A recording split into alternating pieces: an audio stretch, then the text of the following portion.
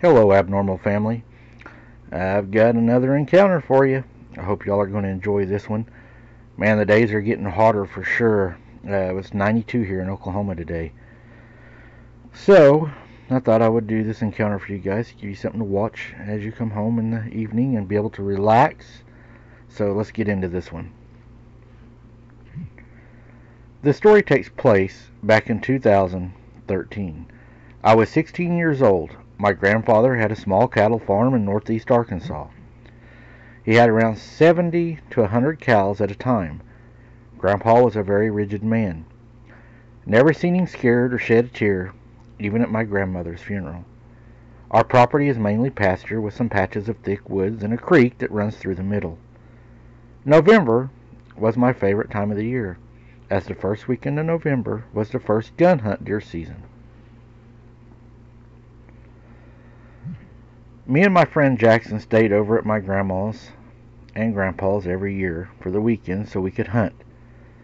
The first morning of the season started out as normal as the years that passed before. We woke up on grandpa's sectional at 4:30 a.m., still tired and groggy as we'd stayed up till about 2 a.m. pumped up for the next morning. We grabbed our guns and gear and headed out the door.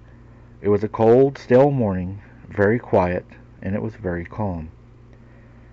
We took off down the driveway, walking toward the gate to the pasture where our hunting stand was. It was around a 1.5 mile walk. All we had to light our way was a couple of headlamps my grandpa had got us for Christmas the year before. We make it out to our hunting spot and get set up as we had done hundreds of times.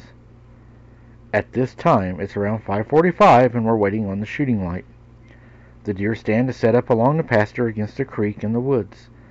Deer would often walk out from the creek into the pasture in front of us. Being bored and a restless 16-year-olds, we both start playing Flappy Bird. As we're sitting here waiting in daylight, we hear some leaves start rustling. My friend whispers to me, "They're moving early this morning." We shut our phones off and we let our eyes get adjusted to the dark again. That's when I caught something on the edge of the creek slowly walking out. At this point, I was just waiting for the deer to walk out and start grazing at the pasture in front of us. Out of nowhere, this deer let out a small growl or a howl. We froze solid. We've heard coyotes and bobcats, but this was different. We stared at the animal that was against a tree line. It was still dead. My friend whispers to me, "That's not a deer, man. What the hell is that?"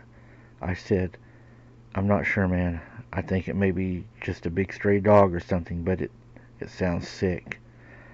As we're staring at this unknown animal in the dark, my friend drops his phone onto the base of the deer stand, and this animal stands up on its hind legs.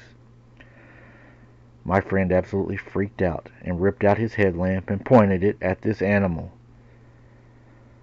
There, standing in the spot we were staring at, stood this canine-like creature. To the best that I could describe it, it looked like a big German shepherd standing up bipedal. This thing had to be 7 foot tall as it towered over the old fence against the property line. This thing stood there for maybe 3 to 4 seconds before dropping back to its all fours and darting back into the woods, trying to get our eyes off of it. I looked at Jackson and said, "Let's get the F out of here." We ran back to the house as fast as we could. When we got to the house, my grandpa was sitting on the couch watching RFD TV and drinking coffee as he always did. He said, "You boys are back early. Give up already?" We proceeded to tell him everything that happened, and he kind of laughed at us and said, "You boys got a wild imagination." We played in the woods when I was a kid, and the scariest thing we saw was each other. Terrible, normal grandpa joke. Finally, we calmed down and tried to talk about what we had seen with each other. That's when Grandpa's old house phone rang. It was my dad, who always checks cows first thing in the morning. I don't know what my dad said to him on the phone, but my grandpa stood up with the blankest face and ran to his bedroom and grabbed his old SKS rifle he kept out to shoot the coyotes and other pests that came back in front of the house, and told me and Jackson, "Stay here and watch TV. I'll get right back to you." Me and Jackson just stared at each other. We sat around the kitchen table for around 2 hours till my grandpa came back into the house, followed by my dad. Both of their faces looked like they'd seen a ghost or something. Dad tells me that me and Jackson weren't allowed to hunt the rest of the weekend, and that he needed to call his mom to come get him as soon as she could.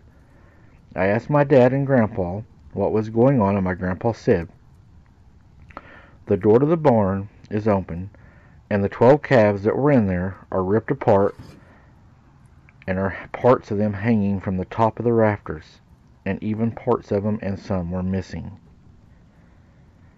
My grandpa called the local sheriff and reported it. I remember standing in front of the barn with the 3 cops there. Grandpa wouldn't let me go in and look, as if it was an interested 16-year-old would want to. Everyone seemed so clueless and frightened. After the police left, my dad and Grandpa cleaned out the barn and disposed of the carcasses. The rest of the Saturday went on as normal as it could, I guess. That night at supper, Grandpa asked me, "Son, when you said you saw that animal this morning, were you pulling my leg?" I said, "No, Grandpa, I swear on everything." He sat there with a blank face. We finished supper, and we headed to bed.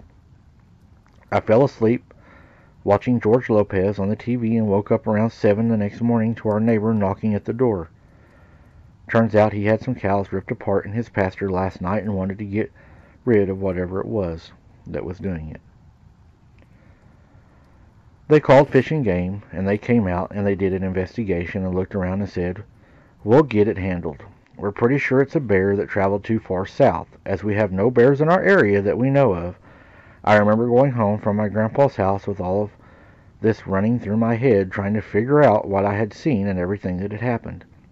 A few days went by and nothing out of the ordinary happened. My grandpa wouldn't talk to me hardly about it, or any of it, so I'm not exactly sure what had happened after all of that. I know that a bunch of game wardens were in the woods for a lot of nights spotlighting and shooting, and I do know that all of that stuff that was happening did stop.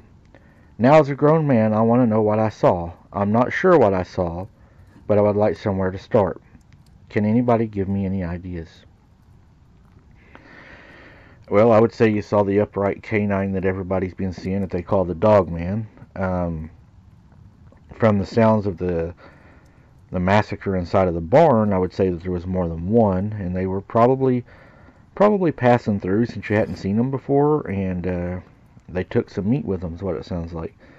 You're pretty lucky probably it didn't get you out of your stand, and your light's probably what saved you, as they do not like light, which I need to do some more looking into that about the light, but they don't like light, and that's probably what saved you. Thank you for sharing your encounter. I'm glad that everything is calm now. I would say that the game wardens either killed them all, ran them out, or, chased them away. But that would be my thoughts on it. And again, thank you so much for sharing your encounter. And until next time, guys, keep your head on a swivel. Don't be something's dinner. And remember, when you're in the woods, there is always something watching you.